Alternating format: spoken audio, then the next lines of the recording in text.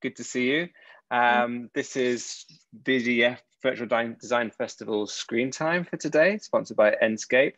And you are Mariam Kamara of Atelier Masōmī from Niger, but you're not actually calling us from Niger, I don't think. No, I'm actually in the US right now, where I ended up getting stuck. I was not able to make my way back to Niger before our borders closed. And what were you doing in New York to get stuck there? Yes, I'm near Boston, Providence, and I actually split my time between the two. So roughly half the year I'm here, the other half I'm in my office in Niger. So I just kind of, go back and forth throughout the year. And we met once before, very briefly. Do you remember? It was yes. before Christmas. Yes, tell us about that amazing event at the Royal Academy. Oh, it was so overwhelming, actually. It was just one of those events, where there's just so much going on, and then the project that we were talking about was just so incredibly important for me. I had just finished working on it, and so it was quite a overwhelming experience. So for people who don't know what we're talking about, it was the Rolex Mentor and Protege program, and the mentor was David Adjaye, and you were the protege, and you were presenting your cultural center for Niamey, which is that your hometown? It's the capital of Niger, but is that where you're from? Yes. This is where I grew up most of my youth, I guess, until I graduated from high school, and then was fortunate enough to attend university in the US afterwards. And I know you're going to give us a presentation in a minute about your architectural process, but tell us a little bit about yourself and about your practice. So as you mentioned, I run a practice in Niger called Atelier Masōmī, and it's a young practice, fairly small, and we tackle projects mostly in Niger right now, but also in the region. There are a couple of opportunities that we're working currently on, and we tend to focus on really figuring out, how to translate, particularly for me, an education that I have acquired in the US, grappling a lot with the idea of how do you make architecture for that context that is completely different, that has a different culture, different history, that has its own architectural legacy, and how do you really, in a way, almost shed what you learn and create new systems of knowledge and creating an architecture that really strikes to the heart of where it's placed, no matter where that is. And I was reading in your biography that you were previously a software developer. How did you tell us about being a software developer, and how did you then move into architecture? Because that's not a usual route into the practice. I've been trying to forget that part of my life. but it's in the biography you sent us. So I know it is, because it was actually a big chunk of my professional life.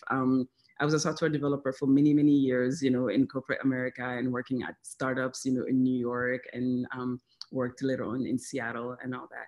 But I wanted to be an architect since I was a teenager, really.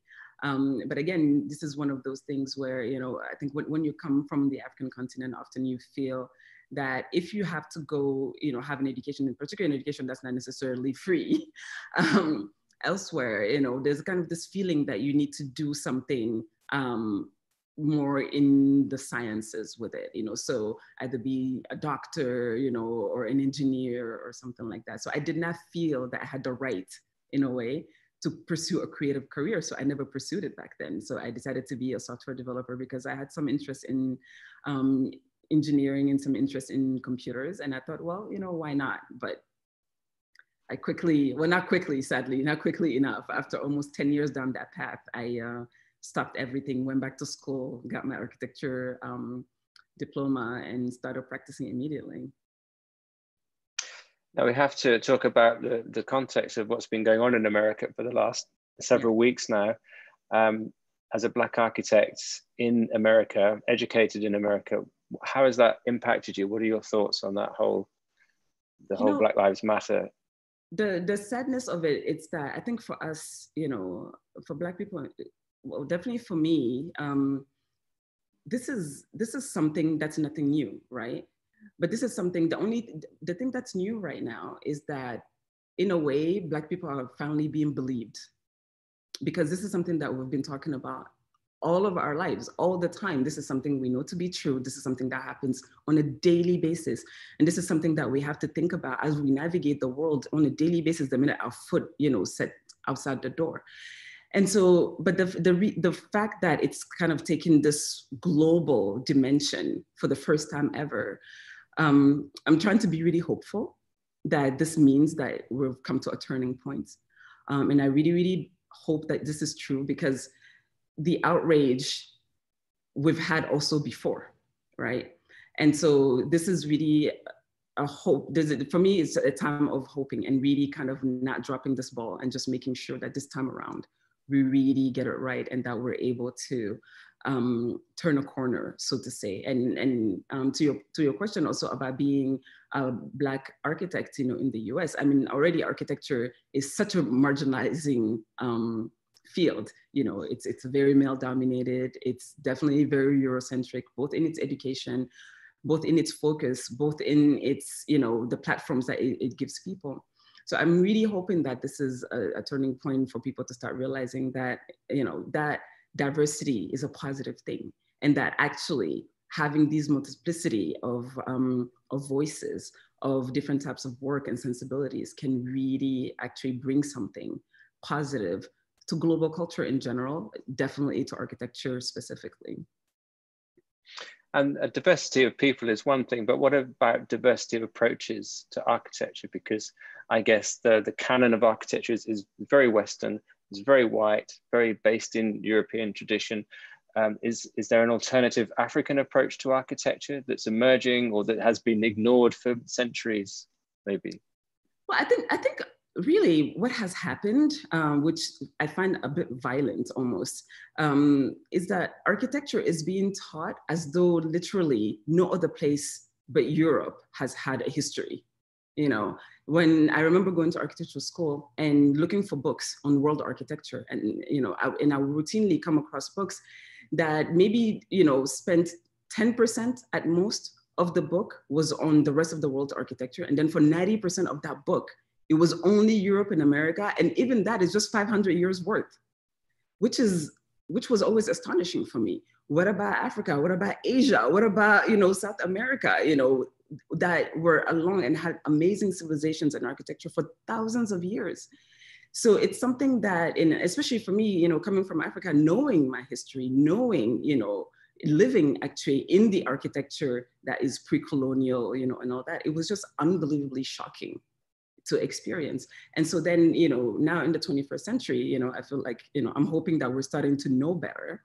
But the reality is that all of our knowledge base is Eurocentric, as you pointed out. All the books only focus on, it's like, you almost feel as though nothing happened before the Renaissance, right? So there was like Rome and, and Greece a little bit and Egypt a little bit. And then there was the Renaissance. There was nothing in between. And then, so that diversity is absolutely mandatory. And it's made it incredibly difficult for me when I was starting in the beginning to work in a place like Niger, particularly because I was not necessarily interested in copying something that had been taught in school and just, making that almost like a sculptural exercise in a way. And it really made me also aware of this complete confusion that exists in architecture between, modernization or contemporary architecture versus Westernization, or kind of like this Western culture, and in a way separating. I don't think people realize how intertwined and not separated, these notions, the aesthetic of development almost, and the aesthetic of modernization, and contemporary architecture has everything to do with European culture and European climate. And therefore, it means that we cannot transpose it and transplant it, at least we shouldn't, elsewhere. So for me, this has been really an exercise of trying to figure out how to free myself from all this and how to really develop a language and a process more specifically that allows me to actually make designs that almost ignore a lot of what I was taught, but that get to the truth of a place, to what the place really needs. I think that sounds like a perfect cue for you to share your presentation with us. Yes, I think with everything going on, I really did not want to focus so much on showing, images of the work. A lot of it is online, so, it's easy to go get. But I think it really has allowed me to reflect on why I'm doing what I'm doing and how we go about doing it. And what I was really interested in was talking about the process we go through in order to do an architecture that for me is much more representative of its place. And is trying to shed kind of the legacy, I guess, the colonial legacy that our spaces tend to come with. So I guess I'm gonna try to share my screen. Go through I just prepared just a few slides to kind of walk you through. One of the things that we tend to do, you got it? Okay. Yeah. The most important thing I think we do, and this I do for all kinds of projects, whether it's whether they're cultural projects or even housing projects. I got into the habit of having these workshops and these conversations, with people in Niger or in the city of Niamey to kind of try to understand a bit more what the place needs and what is in the minds of people. Because for me, architecture is really focus or a field that should be about people, even though we're making it about these wonderful images and they're wonderful and that's great. But at the end of the day, it's for someone to inhabit. So if you don't understand what that someone needs, then how can you make the space that is relevant to them? And again, if what you've learned was to make these buildings that even their program really is completely absurd, if you try to place it in a place like Niger, then all of a sudden you almost have to start from scratch. And what that means for us is I've been doing these workshops, particularly with teenagers, because I really feel like if you want the truth, you should start with young people. They don't have so many preconceived notions about how things should be or the way in which they should frame their world. For the outside world, it was just much more honest that way. And so, for example, one thing that we do is that we would give them cameras.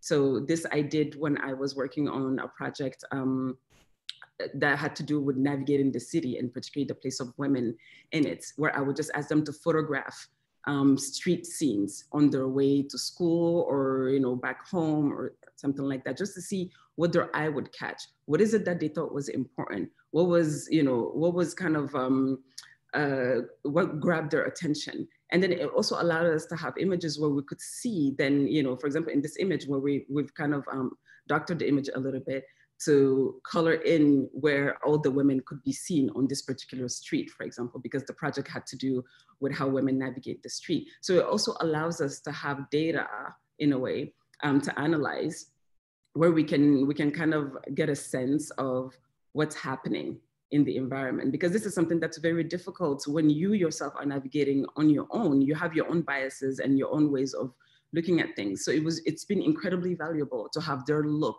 to really see their space through their own eyes and what they choose to capture and not capture. And then one thing that we do is, this was for, I was working on a multifamily housing, project. So I had, some 14-year-olds, draw their environment. So I just asked them to draw their home. And from things like these, it gives us an incredible look into even their psyche in a way, and how they see themselves and how they see the environment. One thing that we noticed, for example, in this one, is that it was very rare for people to draw just their house. They would draw a neighborhood, which again, goes really to the heart of the fact that in many African cities, in many African cultures, community is more important than nuclear family or individual, interests and things like that. So it was really about seeing or confirming really through the drawings the place of the rest of the community. In this drawing shows, you know, soccer, you know, the soccer field, you know, on the right-hand side, all these subdivisions that are supposed to be these other houses and the gates, and, you know, and then you see inside someone's courtyard, you see the importance of water. You see, you know, the tree under which, you know, that provides shade. In a country like Niger, where it's 45 degrees Celsius, one thing that we noticed was like wherever there was this tree, the tree was always really important in the drawing that they showed. So again, that gives us a cue in terms of, you know, climate and the importance of thermal comfort for a place like that that's so harsh, and it really allowed us to understand what was more important and what was appreciated in their daily lives of their home for themselves. And then, you know, we also do small essays, you know, where we just ask them, you know, for example, this one where this young man was talking about his neighborhood and talking about this particular tree that was planted. Sometimes really profound things happen. Talking about this tree, I'm just going to translate real quick because it's in French. This tree that was planted in his neighborhood, that's called, the neighborhood's name is Freedom. And the tree was planted at the eve of independence of Niger, and the tree is still there. And this is something that is very important to him in his neighborhood as a marker and as really kind of like a sign of identity.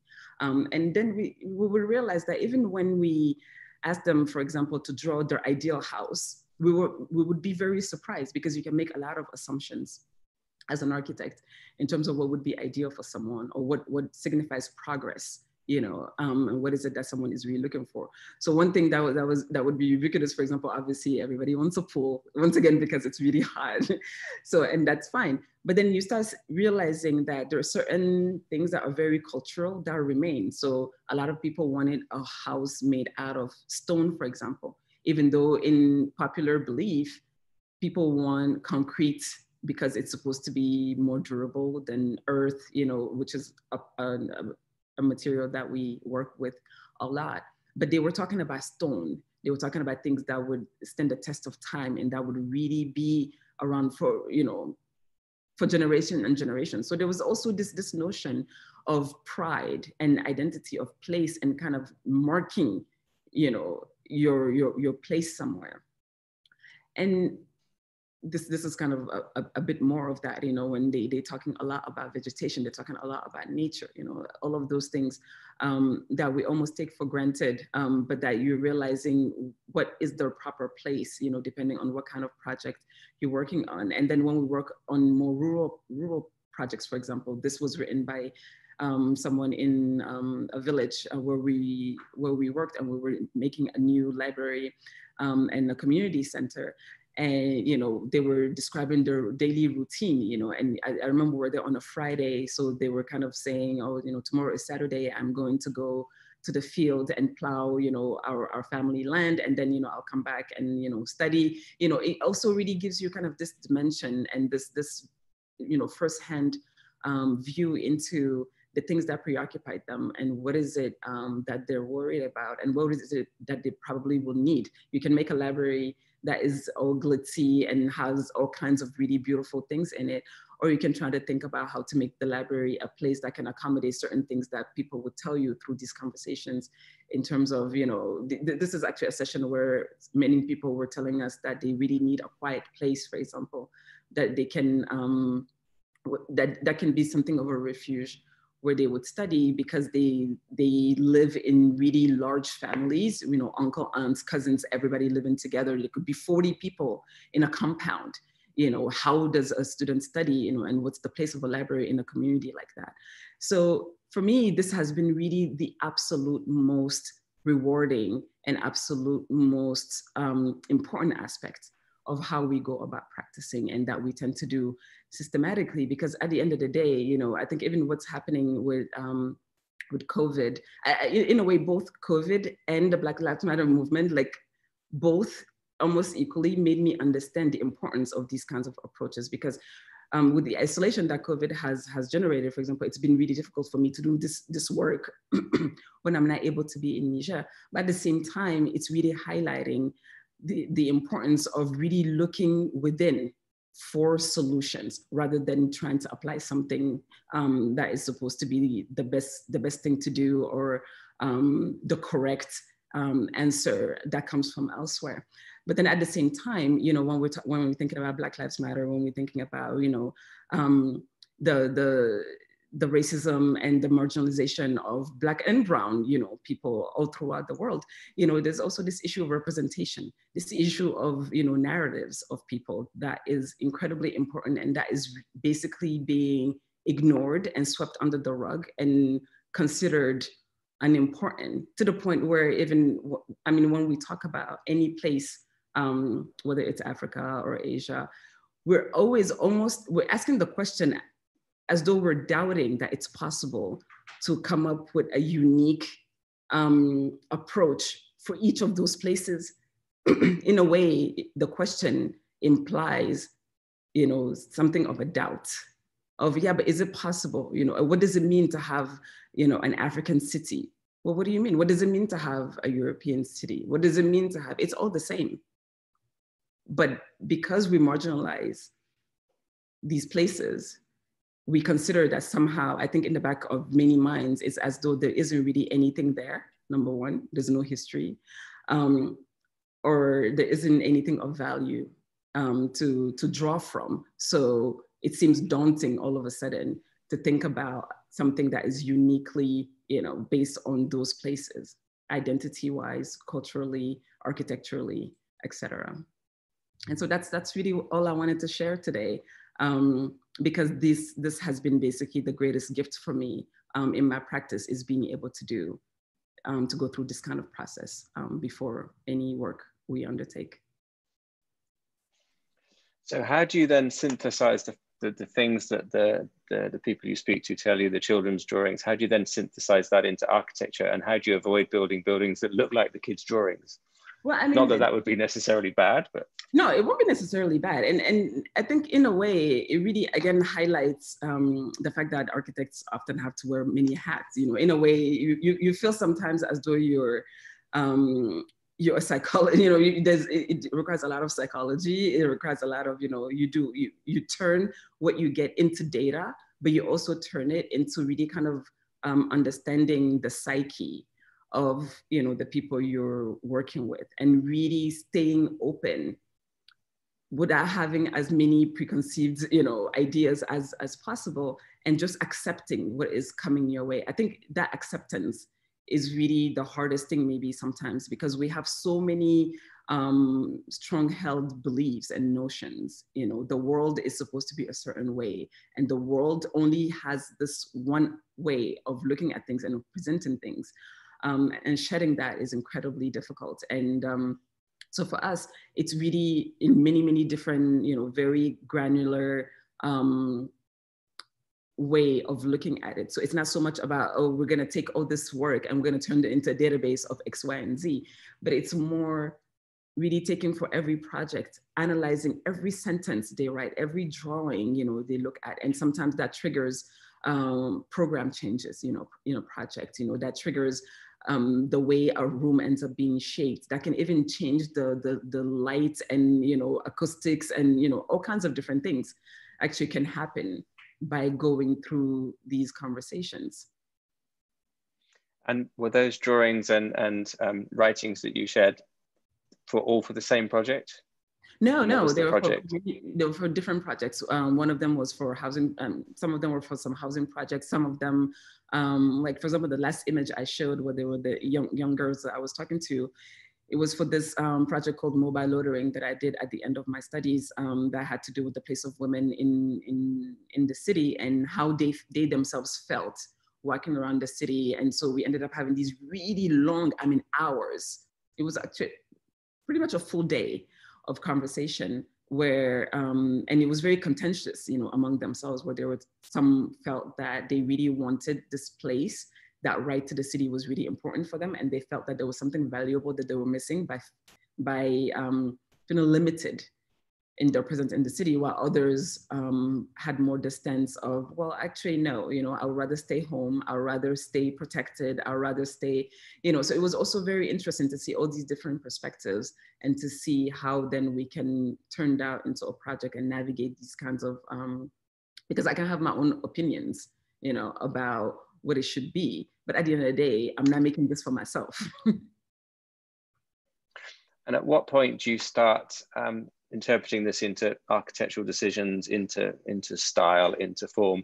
And then how do you then go back to the community and present that? Or do you start off with a suggestion, or do you, what the people are saying is the initiation of that? I mean, literally, you know, the project is there, but I don't even pick up a pencil until these conversations happen, if the project permits it, right? And most of the time, you know, we've been lucky enough that we've been able to do it on most projects. And after that, then I can start thinking about the architecture. But it's also because I want to shape the program better. That's often, you know, the first place these conversations lead. It's in looking at the program again and seeing what makes sense. And then, you know, the architecture itself comes from additional things. So it's not only that we do these different workshops and conversations, you know, and drawings, but there's also a huge amount of research that we conduct in the architecture of the place, you know, the pre-colonial architecture, understanding cultural usage of space. That's a whole other side of our research. And that can really help inform forms that we end up using. I think style is something that I don't think about too much. For me, I'd rather the architecture come naturally through different constraints of the space. So when I'm working in Niger, for example, you know, I work a lot with earth because this is a really arid country. This is a really warm country, and it has unique thermal, you know, advantages. Which also have unique economic implications long-term. It's cheaper to build with, but also long-term, if you're speaking about a house, it's much cheaper to maintain in terms of the cost of electricity, in terms of cooling. So that already, you know, is one decision taken care of. Then you start thinking about how the space is shaped. Again, you come back to climate and to geography, you know, because Niger is situated not far from the equator. So there's a blinding amount of light, right? When you're in Europe or when you're in London, you know, you're trying to maximize natural light. You're trying to maximize the heat gain. We do the exact opposite. So that also has an impact on the shape, which is also why it's so problematic to take something that could be done in London and come transplanted in Niger, when the thing in London is supposed to be, you know, southern facing and putting all this light. And what we're trying to do is control light. So all of these things, you know, these workshops are a supplement to a whole bunch of other, you know, aspects of our process. Well, I was going to say, because at some point you're going to have to go back to all these people who said they wanted stone and swimming pools and say, well, actually it's earth and there's no swimming pool. So it's very interesting because when we have those drawings, actually, it doesn't stop there.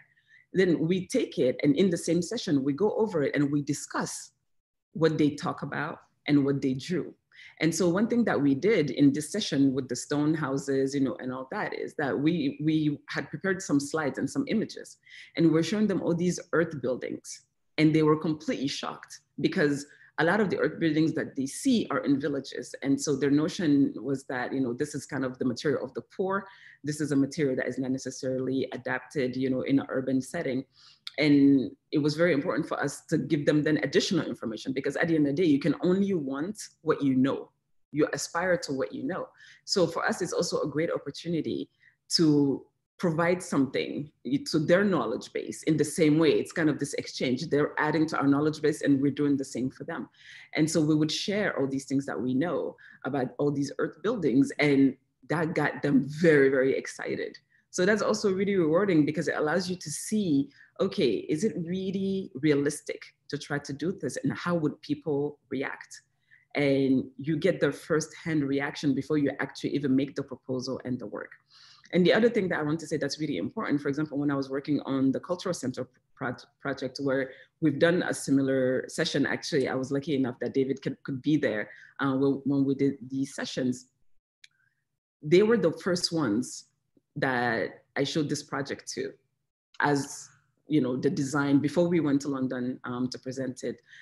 David came back to Niger again during the mentorship a couple of months before, and the project was ready. We had some renderings and things like that I could show, and we invited them into the office to come in and had a formal presentation. And I have to say that I had never been so nervous in my life, and I was much more nervous about presenting to them than I was about doing it at the RA. Just to give you an idea, because it was really important that then we showed them what we did based on all the information we had, to check and see, did we get this right? You know, is this going in the direction that you were imagining, that you wanted for yourself? And then, you know, taking in feedback they have and then incorporating that feedback in modifying the project, as though they're the clients, basically. And do you find, and this is a question that could apply all around the world, do you find yourself surprised at ordinary people's willingness to embrace adventurous architecture? I think it might be easy to assume in the UK, for example, that they want brick, they want small windows, sash windows, they want pitch roofs, chimneys even. How hard is it to convince people that maybe something that's of our time that will also resonate with the architectural community be something that they will use and embrace and claim as their own? Well, I think you have to let the work speak for itself. You know, at the end of the day, also it's on us as architects to put something on the table that is compelling enough, you know, to elicit that response. So, for example, when we presented this project, again, you know, my audience is them, right? You know, the people that I'm trying to make sure are happy or, you know, respond to the work that we do are them. So when we show it to them, their first response was shock. You know, they were extremely happy because, again, you know, this was a building made out of earth. This was a building, you know, that had certain towering heights, you know, and all kinds of things happening that they didn't even imagine was possible with that material. So that was completely eye-opening for them, number one. And number two, they felt that it was something iconic that they could really be proud of. And that really surprised me, because I didn't know that they cared about, you know, having some kind of iconic symbol, but that would really be representative of their culture and of their realities, and would feel somehow, while being very contemporary, would feel really rooted in its place. And they responded to that immediately, and they latched onto that immediately. And the first question we got was, so when will this be built? Because this needs to happen immediately. So I think, as you were saying in the beginning, in a way, we also underestimate the thirst there is for something. I mean, everybody wants to be important, you know, all human beings want to feel like, you know, want to have their sense of worth recognized. And I think architecture is one thing that has been used throughout history to either, you know, elevate people's sense of themselves or crush it. So in terms of, like, when we think about colonization and the colonial project and the destruction of a lot of architecture, you know, not only in Africa, but in other places as well, where, you know, we've had entire cities, citadels razed to the ground that have vanished. You know, now some of them have been refound and being excavated slowly but surely. You know, people have had this sense that there was nothing there. You know, somehow it's like this bare thing, and there was nothing before colonization. And these kinds of projects and these kinds of approaches, I think, have allowed us to also make our contribution in proving that actually, no, we have all of this history, and this is also what we can make of it as a contemporary architecture. There's no reason why someone else can make contemporary architecture based on their, you know, culture and their climate and their geology. Why can't we? You know, and it's really been that work. And the approach you're describing, I mean, presumably it's not a particularly Nigerian, if I've got the word right, approach, because it's consultation in a way, isn't it? I mean, you think about it in the UK, Kathy Hawley, Muff, people like that follow a similar approach. Maybe it's a more female approach than a male approach. Maybe it's a less egotistical approach. Yeah. That's very interesting, actually. I never looked at it that way. You know, it's possible. It's possible. I think for me, it was just as simple as just realizing that I would feel incredibly presumptuous. And on top of that, I'm from there. I grew up there. So I could have assumed that I know everything and I know what they need, and I'm just going to go ahead and make it. But I wouldn't do that anywhere, right? I mean, it's incredibly presumptuous to think that, you know, us as architects, or me as one person somehow has the answer for everything. So yeah, it's possible. It's possible that gender has something to do with it. For me, it's just unthinkable. honestly, to just, because otherwise then it's more of a sculptural exercise than it is of a spatial exercise for me. And for the spatial exercise, if I'm going to care about the users of that space, then I need to know who those users are and what they're thinking. Well, this comes at a time that my question comes at a time when it's been noticed that the countries that have had the best response to COVID-19 have been won by women. Jacinda Ardern in New Zealand, for example, Merkel in Germany. So yes. I think we're all waiting for more of the feminine approach to the way things are run. But in terms of your architecture, are you working only in Africa? Have you got in Niger? Have you got projects in America? And would you adopt the same approach there? And what are those projects? No, I'm not working on any projects in America right now. I think my focus is very much, I feel like there's just so much to do, you know, in particularly sub-Saharan Africa. So we have, you know, some projects that we're working on in other countries other than Niger that are kind of, you know, underway right now. But I think that's exactly it. My approach is not necessarily because it's in Niger. I think it's very important for any place where there isn't a strong enough representation, there isn't a strong enough scholarship related to, you know, the work or, you know, architectural scholarship for that place. But I think it's important fundamentally as a practice of architecture in general. You know, I honestly see myself, you know, my place as an architect as being someone that should be to the service of whoever the users of my spaces would be.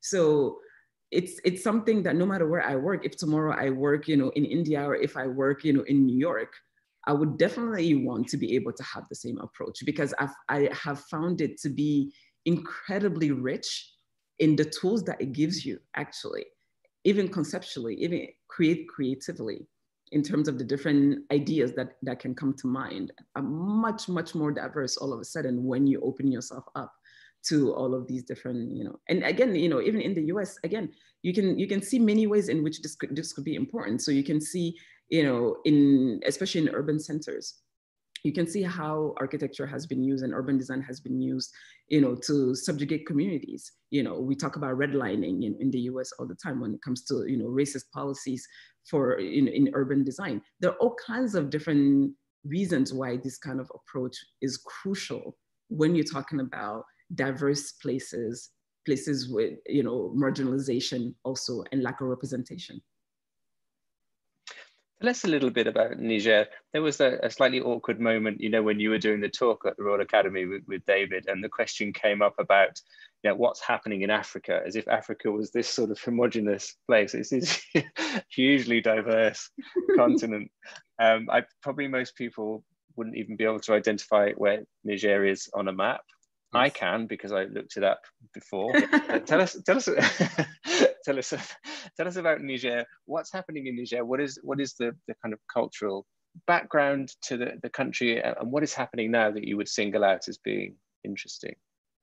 Well, I think what's happening now for the country specifically is that there's been kind of this amazing economic boom, and, you know, in many, many different ways, which is not singular to Niger. It's many African countries have been going through that for the past decade, thankfully. And so it also means both in terms of education, in terms of the built environment, in terms of just all kinds of different aspects of the economy have been greatly improved, which also means that there's a huge growth in the middle class, you know, all over the world, which again, for architects has implications, you know, in the demands of our services and the kinds of things that we get to do. So it kind of feels Niger very much like its neighbors. It's also going through, you know, maybe it's a millennial effect and, you know, the internet and social media and all that. There's a huge wave of hope and young people really trying to do things, really trying to push the boundaries, you know, really trying to, yeah, to figure out new ways forward, you know, of both self-representation, of business, you know, in just all kinds of different fields. So I would say that things are looking very good, particularly considering that a country like Niger, so to step back a little bit, which is the case for pretty much all African countries, is an artificial country, right? This is kind of the situation that we have in Africa, where we found ourselves 60 years ago with these borders and these countries with these names, that all of a sudden we need to make a nation. So this has been, again, an African challenge for all of the countries where, creating national identity, creating cohesion has been really difficult, which is why, it's a place of conflict sometimes, or, a lot of other, challenges in terms of how people get along. Just imagine that all of a sudden, you used to be part of a kingdom or an empire that has been together for 1,000 years.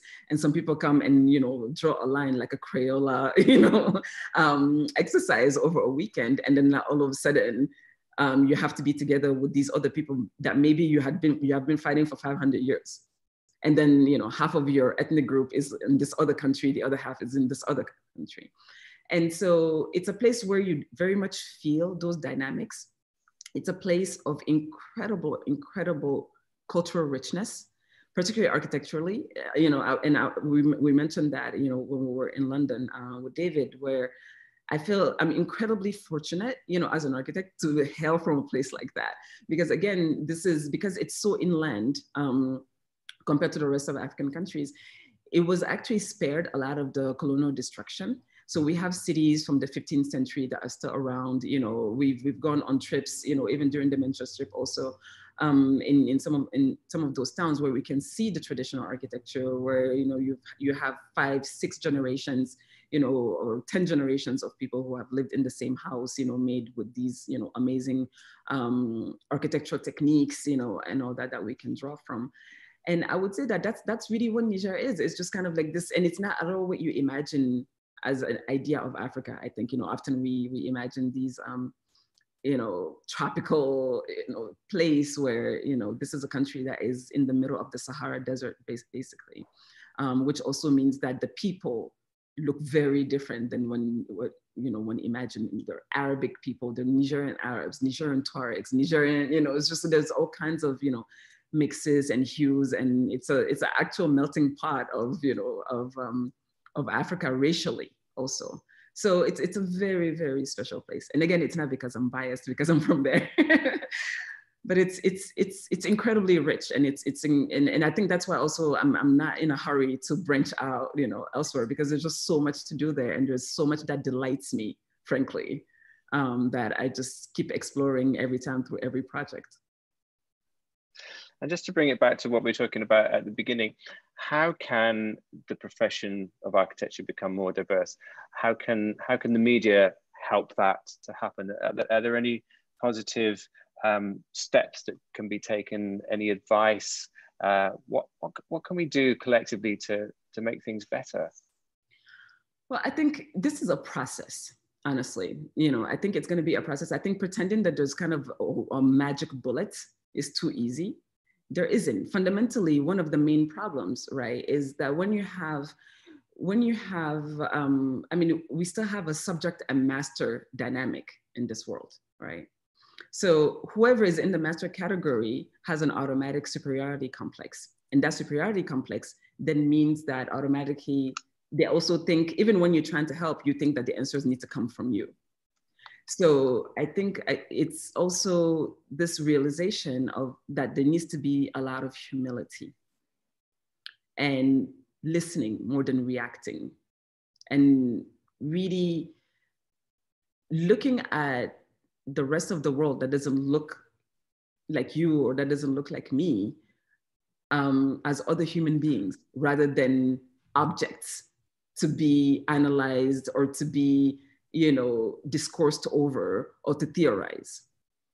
So I think for me, that's been the most difficult thing to deal with, is that kind of feeling of being these objects, that you photograph, that you write about, usually the most sordid things, the better that you can find. When I think about, for example, in the press or in the media, sometimes the tendency, for example, when you're talking about Africa, the tendency to only focus on talking about questions of war or situations, just the most insane things you can possibly find are what what would be written about, and that doesn't do anybody any service. So I think the equality needs to start from within, that feeling of being equal to is the starting point.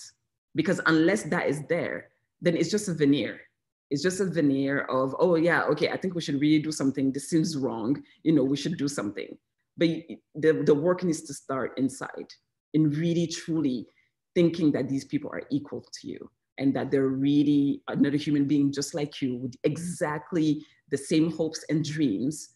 We're not a different species, but we're being made to be. It's that simple. So I think once it's simplified, then, well, how would you treat someone who's not, Black? Like when you encounter work that is where race or gender doesn't come into the equation, how do you treat it? Well, why is it that it would be treated differently, what for a different gender or for a different race?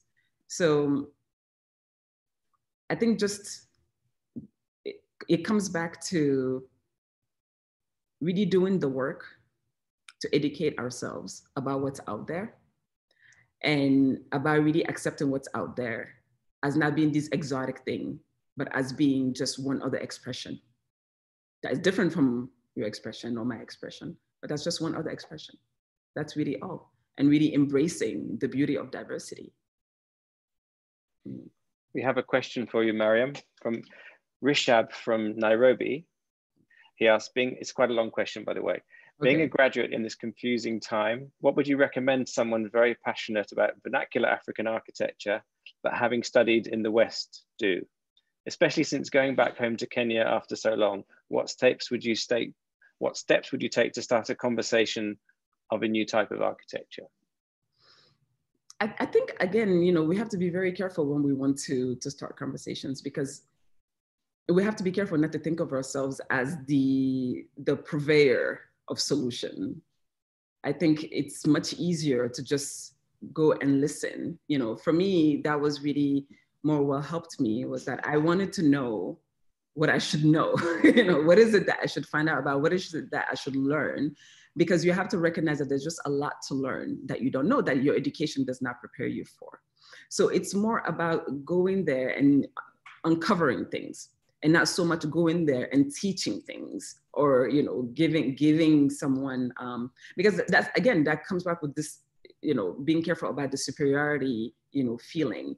I think often we can feel that because we went to school, in a Western country, then that means that we have something that we have to come and offer. And my experience has been the exact opposite. My experience has been like, I had a lot more to learn, than anybody else, because I went and studied, my craft in the US. And that all of a sudden I need to learn from local masons. I need to learn from, metal workers and contractors and, all kinds of people that I ended up interacting with. You could have saved a lot of money on your education then. No, not necessarily, because at the end of the day, you still learn certain things that are basic, right?